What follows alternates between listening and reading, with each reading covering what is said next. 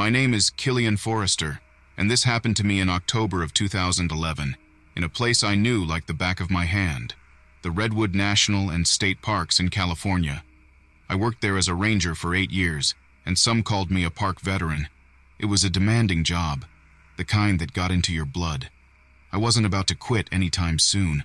I liked hiking, camping, and most of all, being alone in the woods. The crisp air, the towering trees, the sound of the creek. It was my kind of paradise. That day started like any other. I laced up my boots, grabbed my gear, and headed out for my usual patrol route. It was a clear autumn morning, the first leaves starting to paint the forest floor in golds and reds. I hadn't been on the trail long before I noticed something amiss. Usually I heard birdsong, squirrels chattering, the rustling of small creatures in the undergrowth. Today the forest was unnervingly quiet. I felt uneasy, like something was watching me. As the day wore on, that feeling only intensified. Then I came across it, a sight so bizarre that my mind struggled to process it. A deer carcass, torn open and half devoured. But it wasn't the kill itself that sent shivers down my spine. It was the way the carcass was positioned. Somehow, it was hanging from the branches of a tree at a height that no predator I knew of could reach. As I approached to examine it, a wave of nausea washed over me. The slashes and tears on the animal looked surgical, calculated, like something methodical had done this. "What the hell are you?" I muttered under my breath. I'd seen mountain lions, bears, everything the forest housed, but this was different. I scanned the surrounding trees, my heart pounding in my chest. Suddenly, I spotted a flicker of movement, then a pair of glowing eyes staring down at me. They looked almost human, but far too large. What confronted me from the treetops was massive, far bigger than any human, with impossibly long, thin limbs. Its skin was dark, textured like rough bark. The thing tilted its head at an unnatural angle, and then in a blink, it was gone, vanished into the canopy. Panicked, I radioed for backup, stammering out a bewildered description of the creature. Ranger dispatch sounded amused, probably thinking I'd finally cracked under the strain of the job. But then, I heard my partner Ilara shouting over the radio. She was further down the trail, her voice panicked. "Killian, I found something. You need to get here fast. It's bad, really bad." A sickening dread pooled in my stomach. When I reached her, what I saw made me question my own sanity. A hiker lay sprawled on the ground, his body torn and twisted at impossible angles. There were the same methodical marks on him that I'd seen on the deer, a kind of calculated brutality that made me want to retch. Before I could process the horror of this, a scream tore through the trees. I bolted after the sound, Ilara trailing behind. Branches whipped at my face and roots snagged at my feet, but fear propelled me forward. When I reached a clearing, my blood turned to ice. Ilara was trapped. The creature had her pinned to the ground, one massive hand clamped over her mouth. Its other hand hovered inches from her throat. Long claws glinted in the dappled sunlight. Its eyes burned with an intelligence that was both eerie and terrifying. We locked eyes, and for a frozen moment, I swear it paused as though trying to read my intentions. Then, with a speed that defied its size, it grabbed Ilara and vanished back into the dense foliage. I collapsed to my knees, a strangled sob escaping my throat. My mind raced. Was this some kind of freak of nature? An undiscovered species? Or something else? Something far more sinister? I knew no animal, no person could have done this. The woods that were once my sanctuary had become a nightmare, and whatever lurked in those trees had broken something fundamental inside me. I knew I wasn't safe there anymore. But worse, neither was anyone else. When backup finally arrived, I looked like a madman, babbling about monsters and eyes in the trees. They sedated me, and when I woke up, they were chalking it up to stress, maybe even a bear attack. Ilara's body was never found, Despite extensive searches, no trace of her or the creature was ever recovered, leaving an open wound in our tight-knit ranger community. I resigned from my position a few weeks later. I tried to explain what I saw, but my words sounded hollow even to my own ears. The incident haunted me. The carnage, Ilara's terrified eyes, the creature's unnatural intelligence. I couldn't shake the feeling that I wasn't just prey in this equation. I was being studied, hunted. The experience tore me from the wilderness I once loved and left me with an unshakable fear that lingers to this day. I tell this story now not for sympathy or to seek validation. Frankly, I don't expect anyone to believe me, but I can no longer stay silent. Something inhuman dwells in those woods, and it will strike again. It's only a matter of time. I can only hope that by sharing my experience, I might save someone else from the horror that haunts me. In the decade that followed, I couldn't settle. I moved constantly, from one anonymous city to the next, the paranoia gnawing at me like a persistent hunger. I tried therapy, support groups, even medication. Nothing could banish the chilling memory of those glowing eyes and the feeling of being watched. I became a shadow of myself, a husk driven by a constant, irrational dread. Then the reports began. At first, it was just whispers, hushed rumors among park rangers in Oregon, Washington. Disappearances, animal mutilations bearing the same methodical marks I'd seen years earlier. My heart pounded in my chest. It was back. No one connected the dots except for me. These incidents were treated as separate tragedies, freak accidents. I knew better. I felt sick with guilt and helplessness. Desperate, I tried to warn others, but it only fueled the perception that I was unhinged. My frantic stories about the creature only confirmed what everyone already suspected. The ordeal in the woods had shattered me. No one listened, and more lives were lost. I became an outcast and a cautionary tale. One night, an old colleague, Simon, reached out. I hadn't spoken to him since the Redwood incident. His voice on the phone was grim. "Killian, people are dying out here. Rangers, hikers. It's like you said. You need to come back." With heavy reluctance, I found myself on a backcountry trail in Washington's Olympic National Park. The air carried the same damp smell of earth and pine needles that filled my nightmares. Simon, visibly shaken, filled me in. Over the previous weeks, 3 hikers had vanished and 2 rangers were found brutally murdered, bearing the familiar, terrifying wounds. The hunt began. We moved through the ancient forest, our senses on high alert. Simon knew I hadn't made up what I saw. My insistence, my unwavering fear, had slowly swayed him to the terrible truth. We were days deep into the wilderness, the dread hanging heavier with each passing night. Then came the sighting. It flickered across the trail, a hulking silhouette moving against the moonlight. We exchanged a terrified glance and took off in pursuit. The creature was fast, impossibly fast, its long limbs propelling it through the dense undergrowth at unnatural speeds. Twigs snapped and leaves rustled, but it was eerily silent. It led us deeper into the forest, into an area even Simon had never ventured into. Finally, we emerged into a hidden clearing dimly lit by the moon. In the center of the clearing stood a tree far more massive than any I'd ever seen. At its base were remnants, clothing, backpacks, bones, all stained with dark, dried blood. The sight turned my stomach. This was its lair, a gruesome trophy case. A low growl broke the silence, and the creature stepped out from the shadows. This time I saw it clearly, all 7 feet of it, the impossibly long claws, the dark, leathery skin. But it was the eyes that chilled me to the bone, glowing pools of malevolence. Fear and fury surged within me, a desperate need to avenge Ilara, those who died, and the shattered remains of my own life. I raised my rifle, my hands shaking. Simon squeezed my shoulder, and with a grim nod, he drew his own weapon. Shots rang out, echoing through the clearing. The creature let out a guttural roar, but it didn't falter. It charged, its movements a blur of limbs and claws.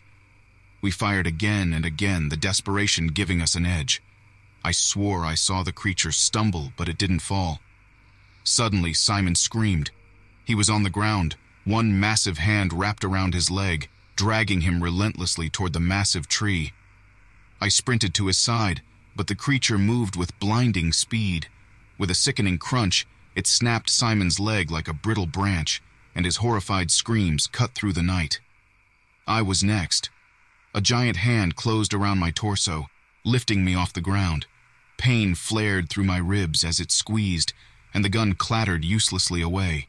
Its rancid breath washed over me as I stared into its fathomless eyes, and the last thing I saw was the unnatural bend of its arm as it brought one impossibly long claw closer. Then, darkness. The aftermath is a blur. I woke up in a hospital bed, battered, bandaged, but alive. The official report called it an encounter with a rogue bear, but the disbelieving look in the doctor's eyes suggested he knew better. The story made headlines, stirring the same fascination and doubt that followed me from Redwood. I never went back to the woods. Instead, I exist in the purgatory of populated spaces, the cities and crowds I once avoided. Sometimes, in the dead of night, I wake in a cold sweat and see the creature, its glowing eyes boring into my soul. I know in those moments that I haven't escaped it. Not really. It's still out there, a patient hunter waiting for the next opportunity, the next victim, and I'm powerless to stop it.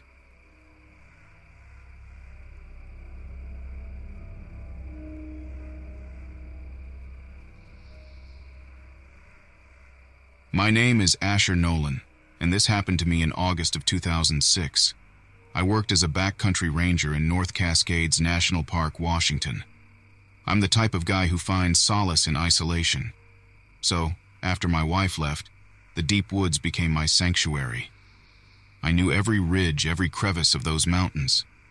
Maybe that's why I got complacent, and why I didn't see it coming. That August morning started like any other. I loaded my pack, grabbed a strong cup of coffee, and headed out for a routine trail survey. The air was crisp, with that first hint of the changing season, and the forest floor was turning from green to gold. Around midday, something caught my eye. A deer carcass, half covered by branches and dried leaves. I approached cautiously. It's always a risk coming across fresh carrion out here. But what I saw wasn't the work of a bear or cougar. The carcass wasn't torn apart, but rather disassembled. The cuts were precise, almost surgical, and the bones, they looked almost polished, gnawed clean beyond anything I'd witnessed before. It sent a shiver down my spine. Then I heard it, a low rustling from somewhere uphill. I called out, thinking it was another ranger. No answer. The trees up there were thick, dense, casting deep shadows across the steep slope. I scanned through the trunks, my fingers tightening around my rifle. There! A flash of movement between two towering pines.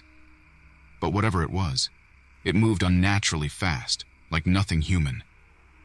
"Hey! Stop right there!" I shouted, trying to sound more confident than I felt. Silence.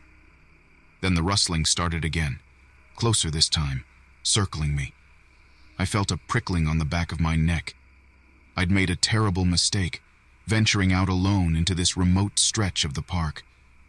Suddenly, it lunged from the undergrowth, a massive blur of dark form and gleaming eyes. I'll never forget the first time I saw the creature in its entirety. It stood at least 7 feet tall, impossibly thin. Its skin a mottled brown-black, blending sickeningly well with the shadows. Its limbs were far too long, ending not in hands, but in razor-sharp claws. The creature tilted its head, and those eyes, large, almond-shaped, glowing with a predatory intelligence that pierced me to my core. The thing studied me, and for a terrifying moment, I knew what it was like to be prey. A piercing scream shattered the stillness. I recognized the voice. Amelia, one of the newer rangers. She'd been assigned a section of trail not far from mine. My blood turned to ice. That creature was heading right for her. I took off running, my heart pounding a frantic rhythm against my ribs. The terrain was rough, treacherous, branches whipping my face.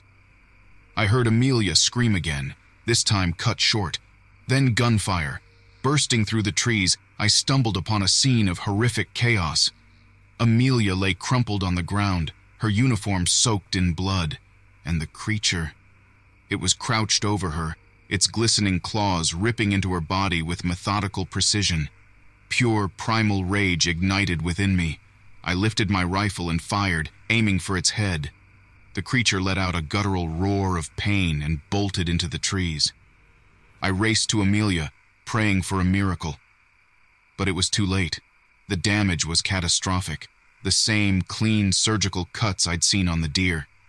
She died right there in my arms, her eyes wide with terror. I'll never forget her last choked breath. The rest of that day was a blur. Radioing for backup, the evacuation team arriving, the questions I couldn't answer. There was no trace of the creature aside from pools of Amelia's blood and the unsettling sense that we weren't alone. They wrote it off as a bear attack, a rogue male maybe, but I knew better. I spent the weeks that followed in a kind of numb haze, haunted by what I saw and what I lost. Then the nightmares started. Vivid, visceral dreams where the creature found me, those eyes piercing the darkness. My sleep became a battlefield, leaving me exhausted, hollow. My superiors started to notice.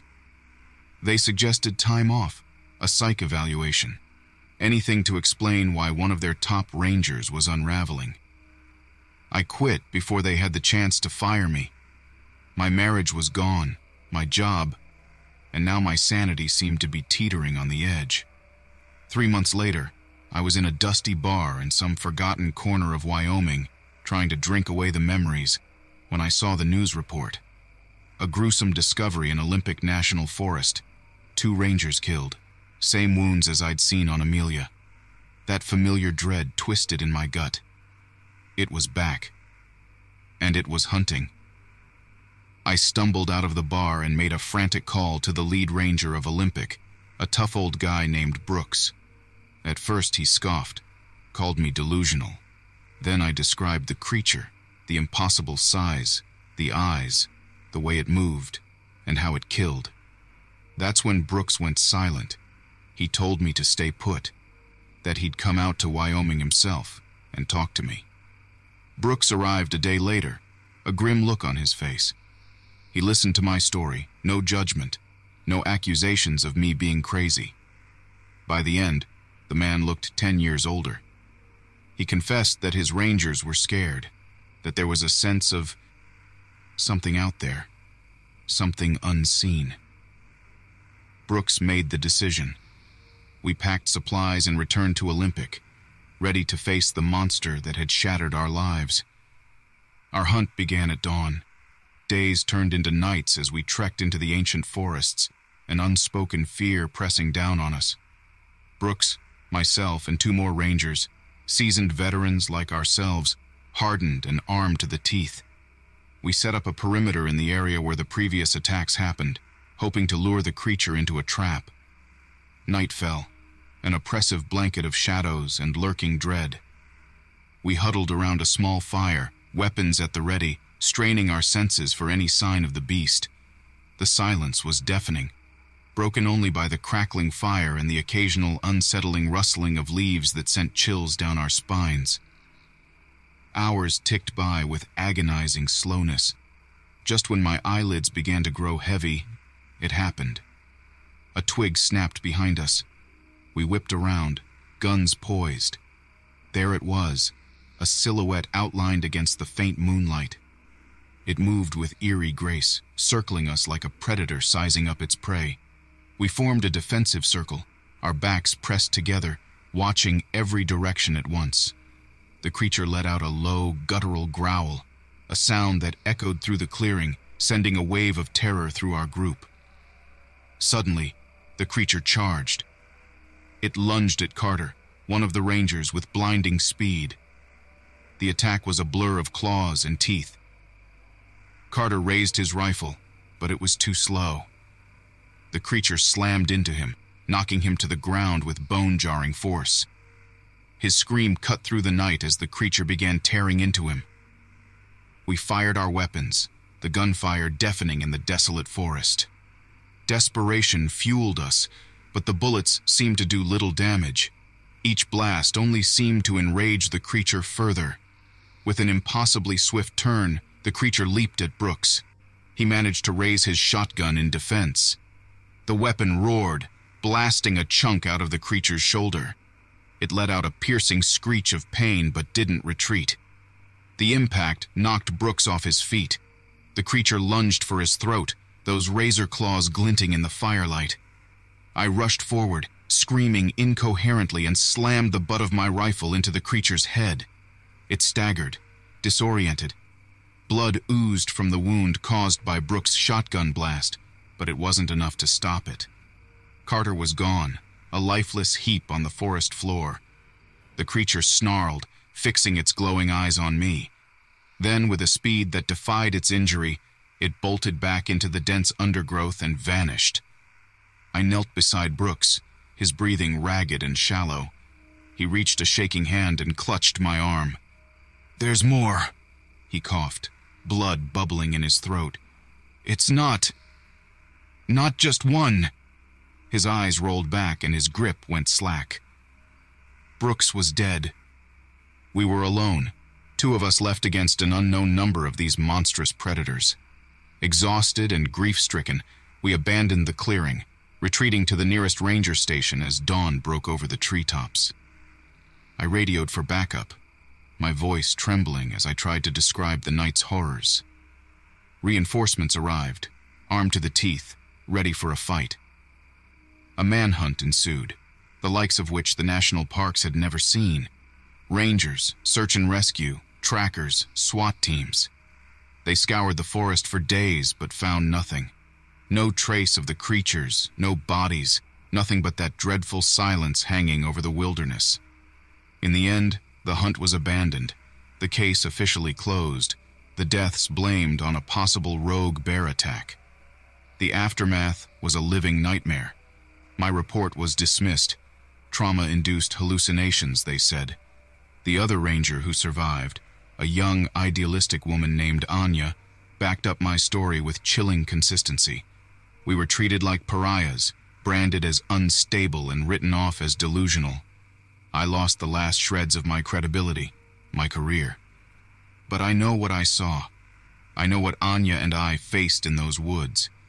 The park officials refused to believe us, refused to admit that there's something out there far more dangerous than any beast we've known. The public moved on, oblivious to the danger lurking in the shadows. But I can't pretend that it's over. Those eyes haunt my dreams, and every rustle of leaves sends a jolt of terror through my veins. I see reports of missing hikers, of unexplained animal mutilations in those same woods, and I know the truth. They're still out there, multiplying, learning, perhaps even growing bolder. A decade later, I live a solitary life on the outskirts of a small town. Most folks leave me alone, casting wary glances at the crazy old ranger who talks about monsters in the woods. Sometimes, in the dead of night, I look to the distant ridges, those mountains I once loved, and an uneasy feeling settles over me. I know the truth that the world refuses to hear, a truth that will haunt me to my dying day. The night Amelia died, I saw something in that creature's eyes. Not just animal instinct, but a cold, calculating intelligence. That intelligence frightens me more than any teeth or claws ever could. I often wonder, was it really hunting us, or were we merely prey in its cruel game? Does it remember me, the one who got away, There are nights I think I hear a strange rustling outside my window, the snapping of twigs under an impossible weight. But when I gather my courage and look out into the darkness, I find nothing. It's in those moments of quiet terror that I realize the worst part. They are patient, they are learning, and one day they will return for me.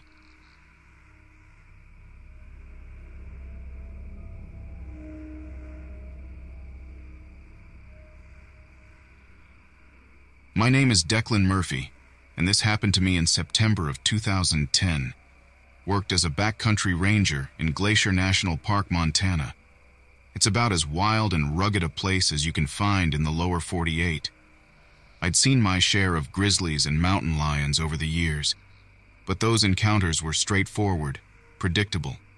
What I faced back then, there's no guidebook for that. The call came in on a crisp autumn morning.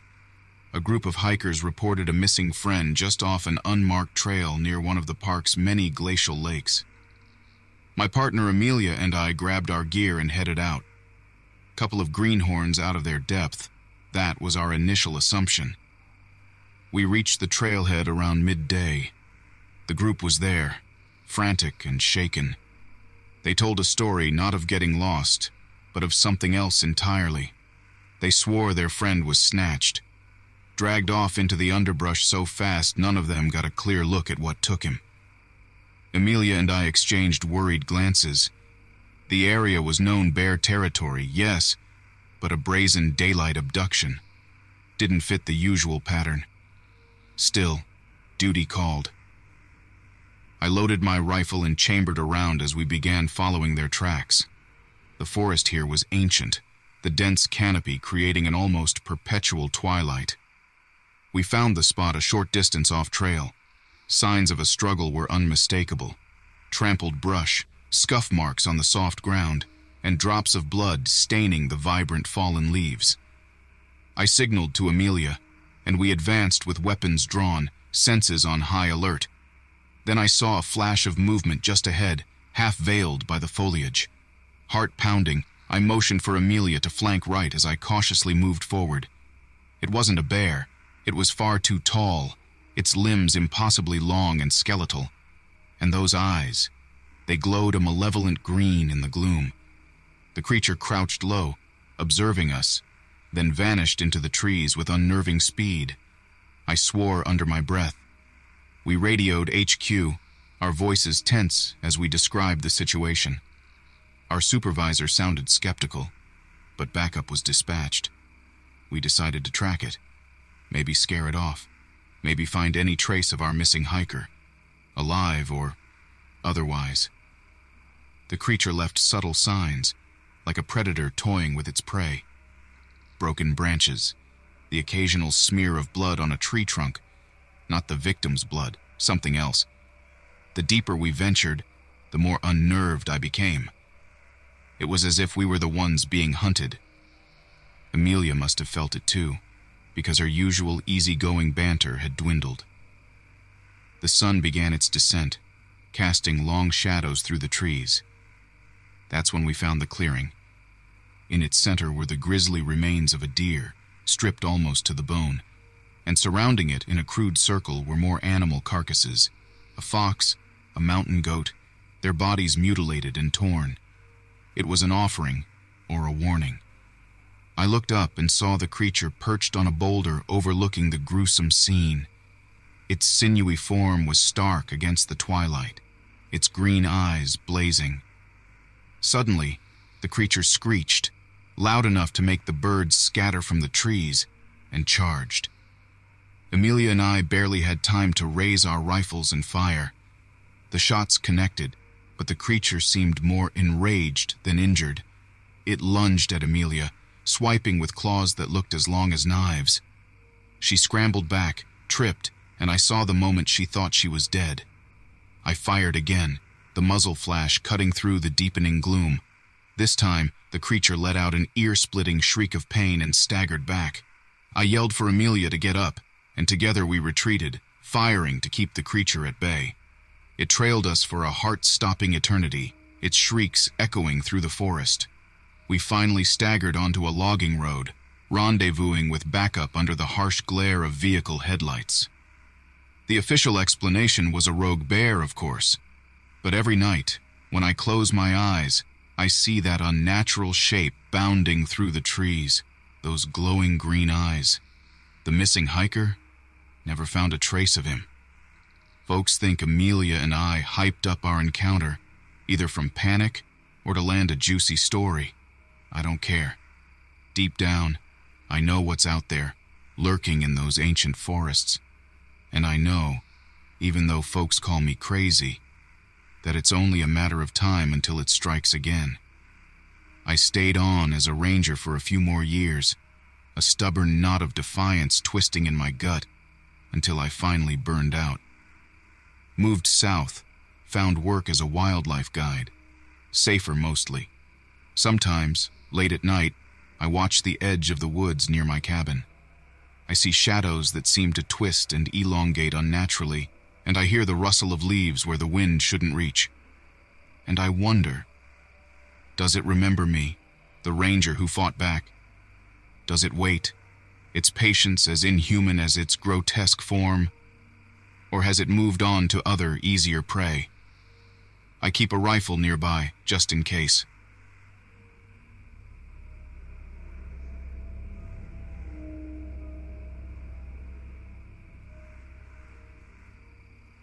My name is Elias Forrester, and this happened to me in October of 1994.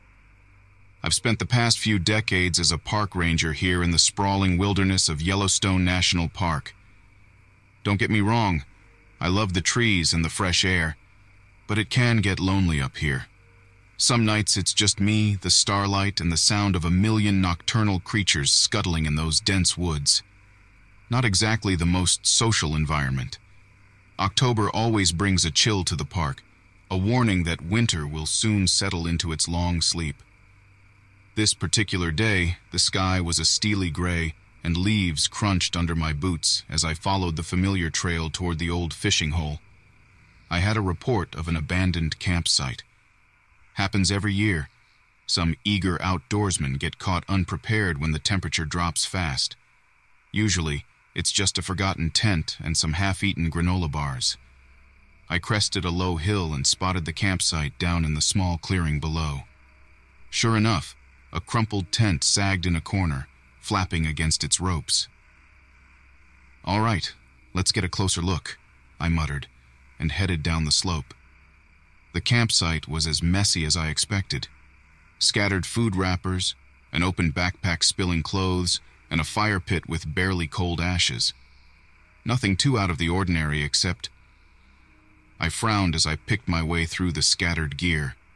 There were no footprints leading away from the camp. It appeared as though whoever had been here vanished into thin air. Now, a missing person isn't the same as foul play, but it was unsettling nonetheless. I decided to conduct a quick search of the surrounding area before contacting the Central Ranger Station. Just the usual procedure.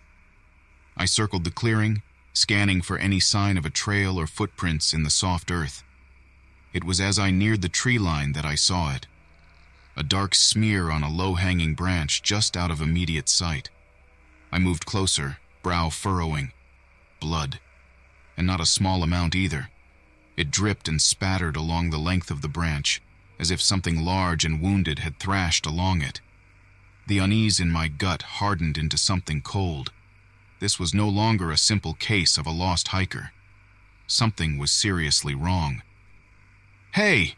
I called out, my voice echoing in the still air. "Is anyone there?"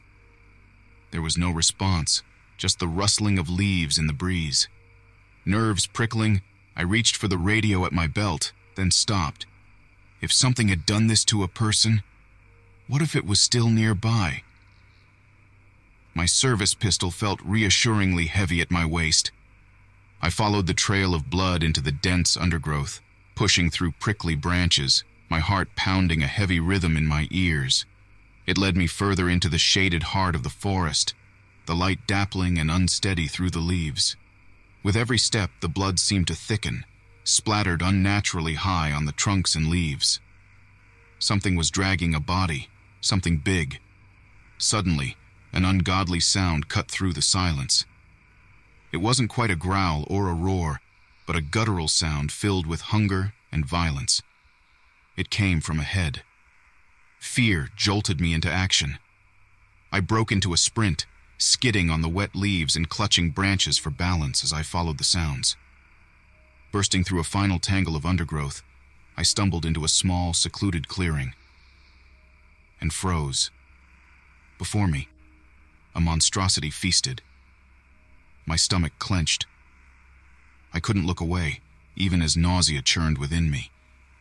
It was like a bear, but taller, standing on its powerfully muscled hind legs. Its fur was dark and matted, smeared with blood that didn't seem to be its own. Massive clawed paws, larger than any bear's, tore at something on the ground. I made out the tattered remains of what was once a person. There was no time for rational thought, only reaction. I raised my pistol, fingers trembling. The creature turned its head, and I almost dropped the gun at the sight of those eyes. Not animal eyes. They held a terrifying glint of intelligence, burning a malevolent yellow in the shadowy light. It snarled, revealing rows of razor-sharp teeth. I fired. Once, twice, 3 times. The gunshots echoed like thunder in the clearing, and somewhere in the far back of my mind, I knew it was hopeless. The bullets might have stung, might have inflicted pain, but against something this large, this powerful, they weren't going to stop it. The creature charged, a blur of muscle and rage. I threw up my hands instinctively, a pitiful shield against the mass of fur and fury hurtling towards me. My world narrowed to a whirlwind of motion and sound. The creature's guttural roar, the sharp crack of branches under its weight, the pounding of my own terrified heart. Then, impact. I stumbled backward, gasping, the force of the creature slamming into me nearly bowling me over. I managed to keep my balance, scrambling back with desperate, fumbling steps. My pistol was gone, likely knocked from my hand when I fell. The creature lunged, its massive claws slicing the air where my head had been seconds earlier. Pain exploded along my arm, a hot, wet sensation followed by a dizzying wave of nausea. I'd been clawed badly. Blood soaked through my sleeve and dripped from my fingers with every movement. Despite the shock and the pain, primal adrenaline kept me moving. I circled, searching for an escape, but the clearing was small, surrounded by trees I didn't have time to climb. The creature stalked me, its movements sinuous, predatory. Its yellow eyes glittered, filled with a cold, calculating malice that filled me with more dread than the pain. It knew this was a game, and it was enjoying the chase. Panic threatened to swallow me whole. I couldn't die out here. Not like this. Not... My foot struck something solid and unyielding. Glancing down, my heart skipped a beat. My gun lay half buried in the dirt and fallen leaves. I dove for it, fingers fumbling, praying the creature didn't charge again before I could grab it. Luck, or perhaps some strange twist of fate, was on my side. Just as the monster tensed to spring, my hand closed around the grip. I rolled, bringing the gun up just as the creature landed in a spray of leaves. I didn't aim, didn't have time. I just fired over and over until the gun clicked empty. Searing pain flared in my injured arm with each recoil, but I couldn't stop. The creature staggered, roared, and whipped its massive head back and forth. I saw blood blossoming on its flank, but it wasn't enough. It wasn't slowing. It crouched, preparing for another attack. This was it. This was the end. Then, from behind me, came another roar, more urgent, more desperate. The creature hesitated, its yellow eyes flickering toward the edge of the clearing.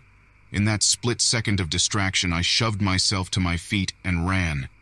I didn't look back. I couldn't. Branches tore at my clothes, my skin, the pounding in my head threatening to overwhelm me. I ran until my lungs burned and my legs felt like they would give out, until the sounds of the clearing faded into the background. Then, I collapsed, gasping for breath, under the shadowed canopy of ancient trees. My body screamed in protest, the pain in my arm agonizing. Dizziness washed over me. I fumbled for my radio, struggling to focus my eyes on the buttons. "Ranger Forrester!" My voice cracked through the static. "Ranger Forrester! Emergency! Unknown creature! Clearing!" My surroundings spun and blurred, my grip on the radio slipping.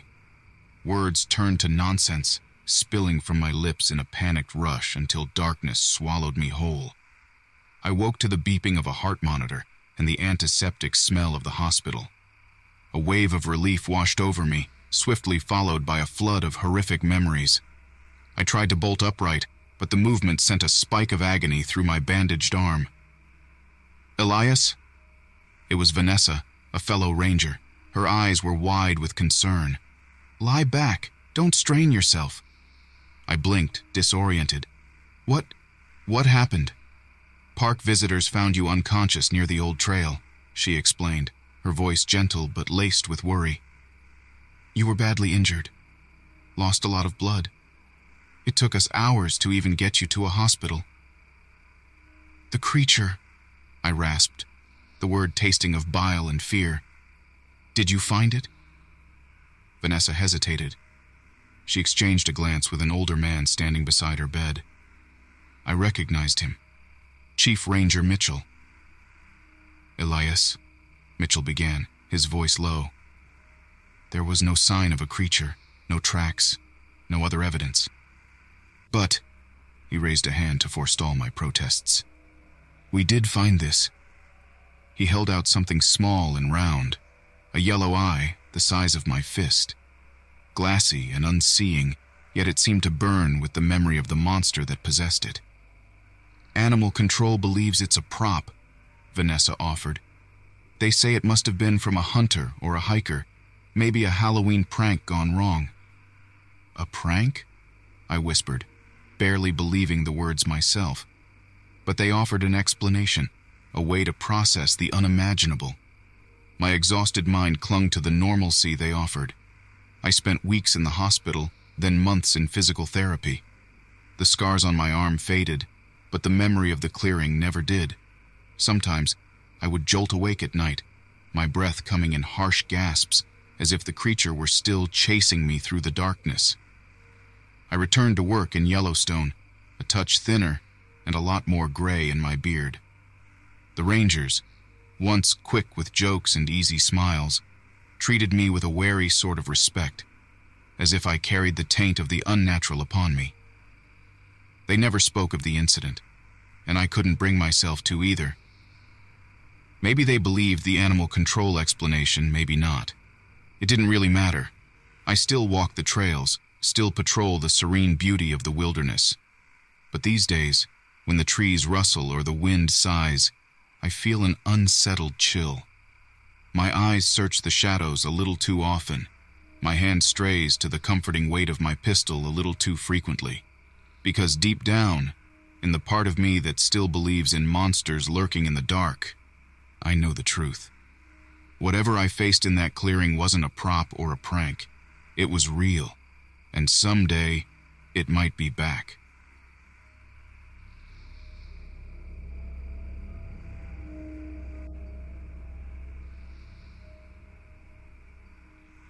My name is Callie Whitman, and this happened to me in October of 2012. I'm a ranger for Sequoia National Park, been one since college.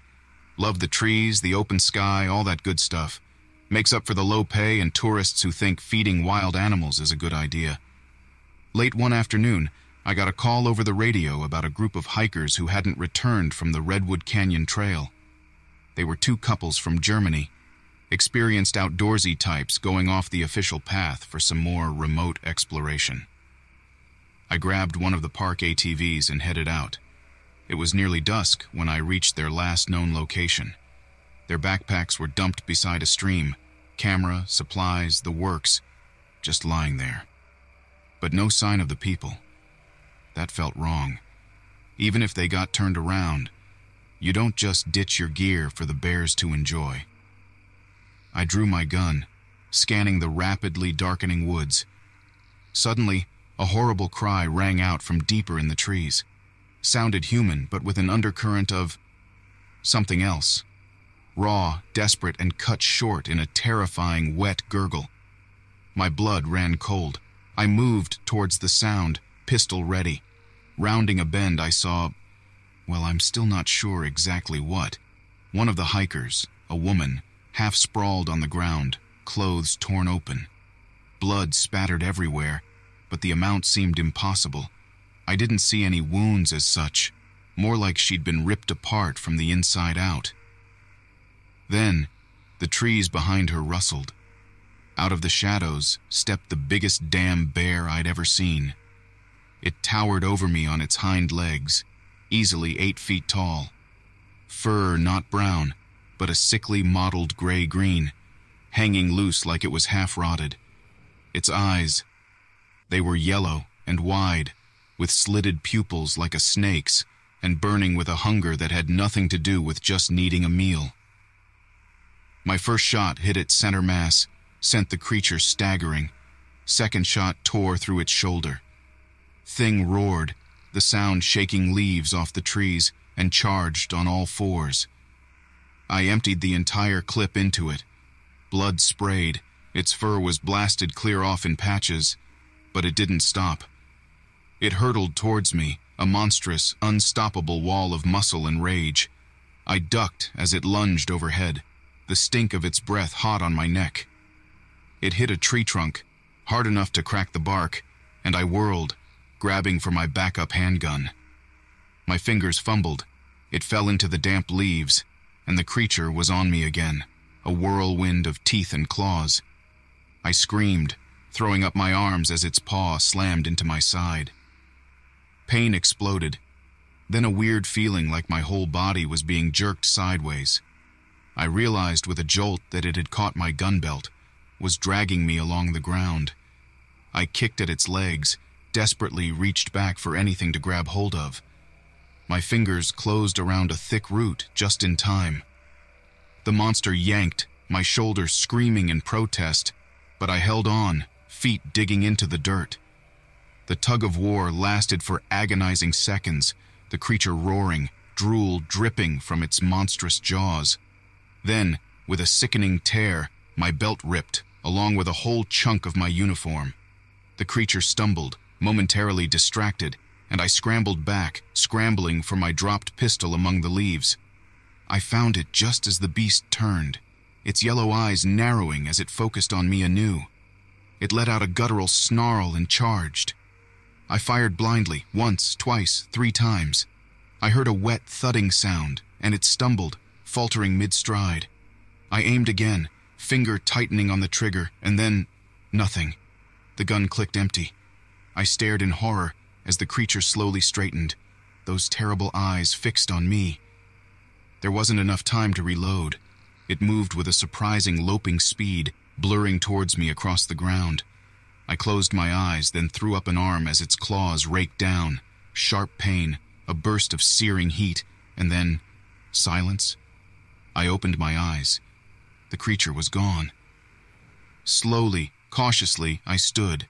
My arm burned like fire and blood soaked my sleeve. I glanced down and immediately wished I hadn't. 3 deep gashes ran down to the bone, and I could see something shiny and white within them. My vision swam, my stomach threatening to heave up what little lunch I'd had. I stumbled in the direction of the trail, clutching the ragged edges of my shirt around the wounds. Every few steps, the world would tilt and spin. I must have passed out at some point, because the next thing I remember is waking up under a dazzling spotlight in the back of a helicopter. Medics hovered around me, their voices distorted and far away. I tried to explain what had happened, but the words wouldn't form right. They kept saying, "Bear, attack," nodding, looking at my wounds like this was all normal. The next few days were a blur of hospital beds and disbelieving park staff. I told them everything I remembered, but they only looked concerned and muttered things like trauma and hallucinations. Rangers combed the area where the attack happened. No sign of the creature, no bodies of the other hikers. My gun belt was found, torn to shreds, but no gun. The doctors patched me up as best they could, but the wounds across my arm were deep. They left angry, jagged scars and a lingering weakness that made it hard to grip my gun properly, or even lift heavy gear. After a month, they released me with a long list of physical therapy appointments and a note that I was on light duty for the foreseeable future. I moved back into my little cabin nestled on the edge of the park. It felt emptier than usual, even with my old dog, Rusty, for company. Nightmares plagued me.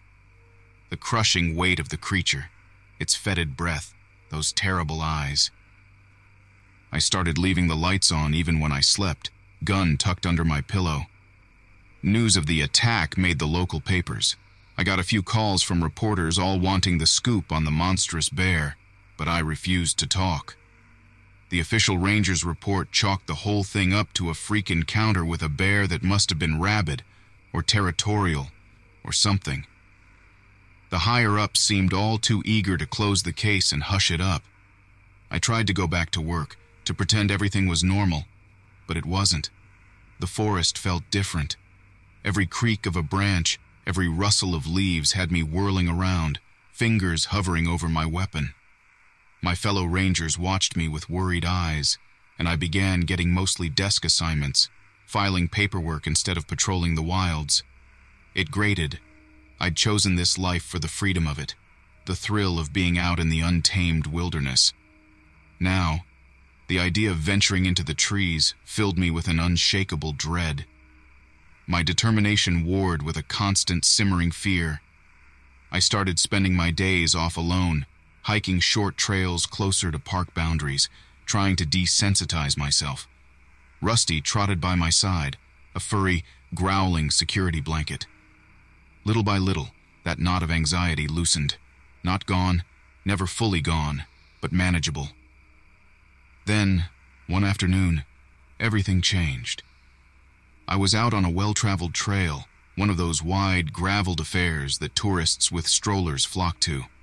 Rusty was ahead, sniffing in the undergrowth, when I noticed something odd, a glint of metal half buried in the dirt.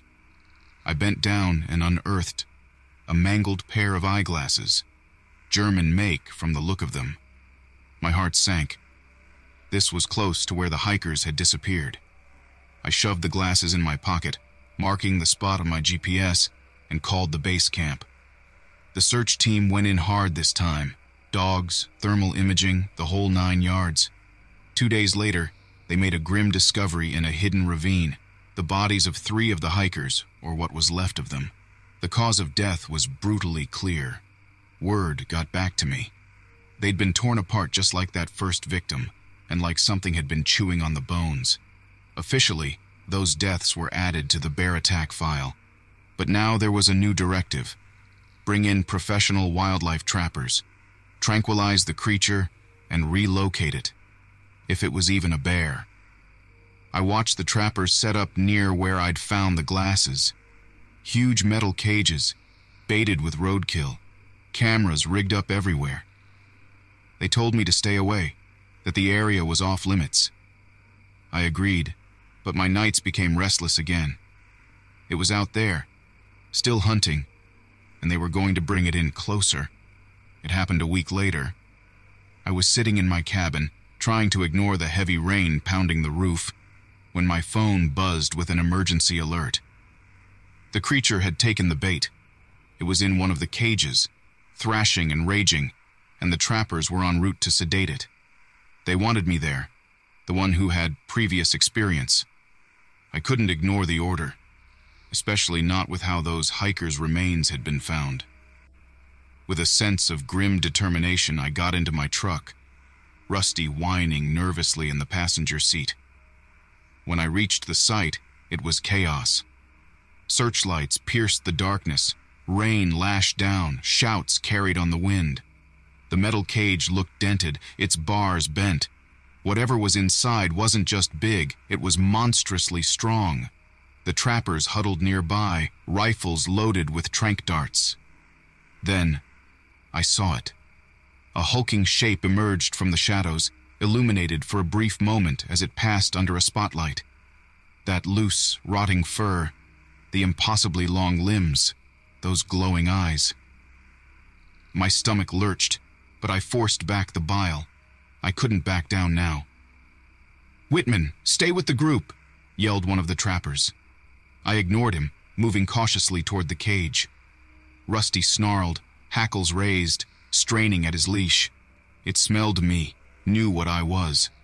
A low, guttural growl emanated from the cage. I stopped a few feet away, gun raised. Not my service weapon. This was my dad's old hunting rifle. More power behind it. "Let me get a clear shot," I yelled over the roaring wind. The trappers glanced at each other, hesitating. Then, as if sensing weakness, the creature lunged at the bars with a deafening clang. One trapper swore and fired a dart. It bounced harmlessly off the matted fur. It roared in fury and lunged again. Time seemed to slow. The metal bars shrieked and buckled. I saw the trappers' faces pale. This wasn't going to hold for long. I took aim, squeezing the trigger. The gunshot echoed through the night. The creature staggered, and a low, choking sound emerged from its throat. I fired again and again. It slumped back, a dark mass heaving and twitching within the cage. The trappers finally came to their senses, swarming closer and firing tranq after tranq until the creature went limp. Silence fell except for the drumming rain. I lowered the rifle, my hands shaking. I had done it, or so I thought. But as I approached the cage, the creature's eyes snapped open, burning with malevolent fury. It was playing dead. My shout of warning was too late. The weakened bars gave way with a final, mangled groan. The creature burst forth, a whirlwind of claws and teeth and impossible speed.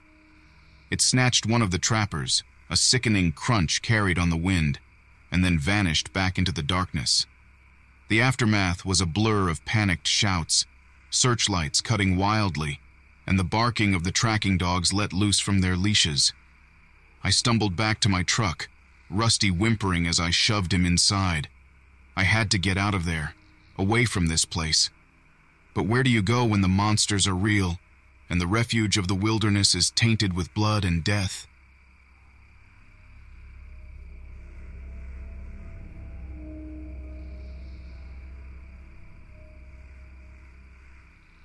My name is Talia Novak, and this happened to me in September of 2016.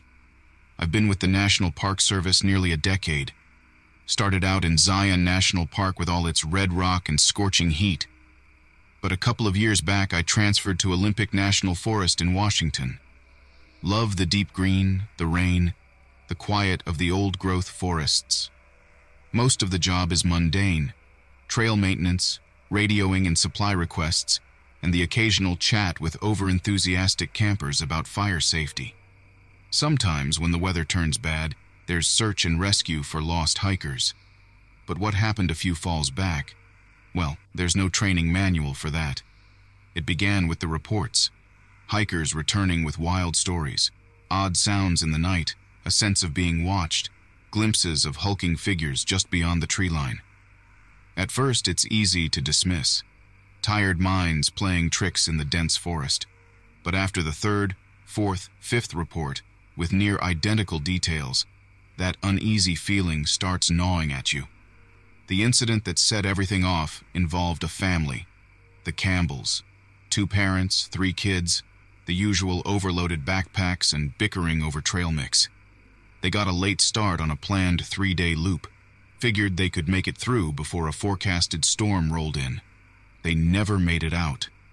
When they were 2 days overdue, their emergency beacon still silent, my partner Ethan and I were sent to find them. We hiked their planned route, scouring the woods. On the morning of the 3rd day, we stumbled upon their campsite, or what was left of it. The tent looked like it had been torn apart by a wild animal, belongings scattered across the forest floor. No blood. That was the odd part.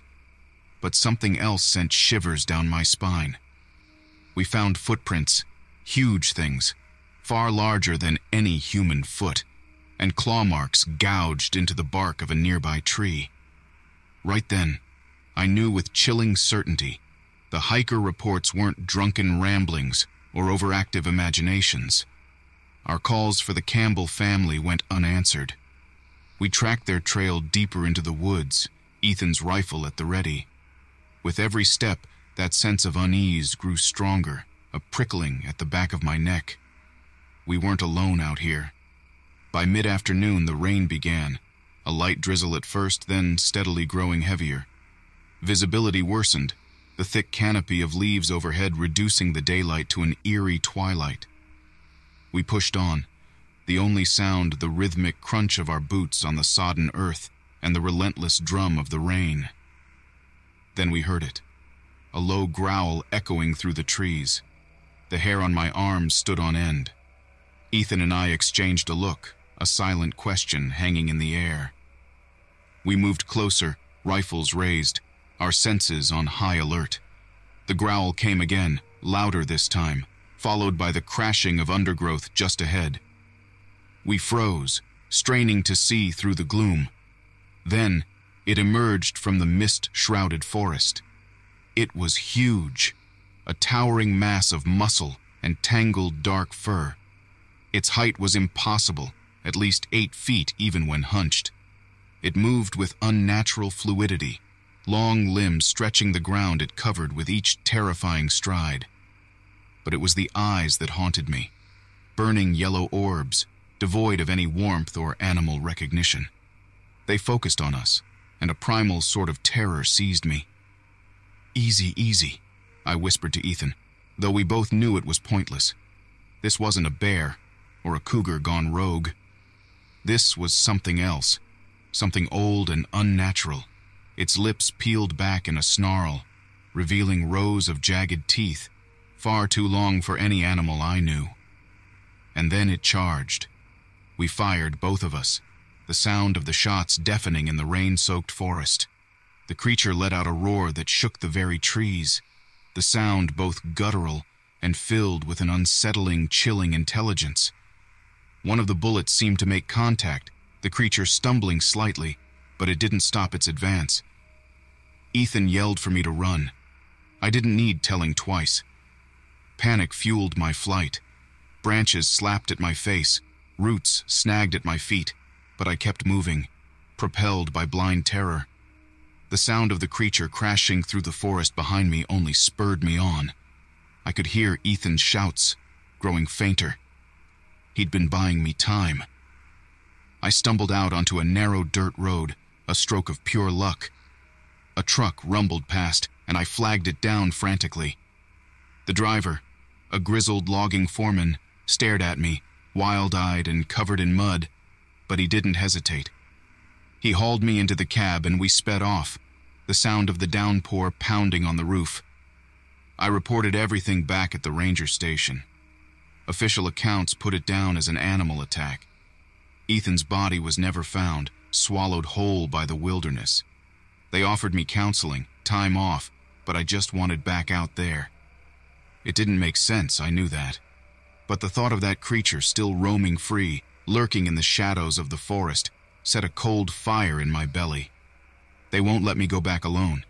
My new partner, Jackson, is green. Keeps a wary eye on me like I'm one step away from snapping completely. He's not wrong. I catch myself scanning the trees every time we're out on patrol, studying animal tracks for any sign of those impossibly large footprints, listening for any hint of that chilling, guttural growl. Weeks turned into months, and the constant vigilance wore me down. Every creak in my cabin at night sent jolts of terror through me. I'd wake gasping for air, convinced its monstrous yellow eyes were staring in through the window. Jackson noticed the change, the dark circles under my eyes, the way I flinched at every sudden sound. He was a good guy, trying his best within the confines of standard procedure. But we both knew there was no procedure for what we'd seen out there.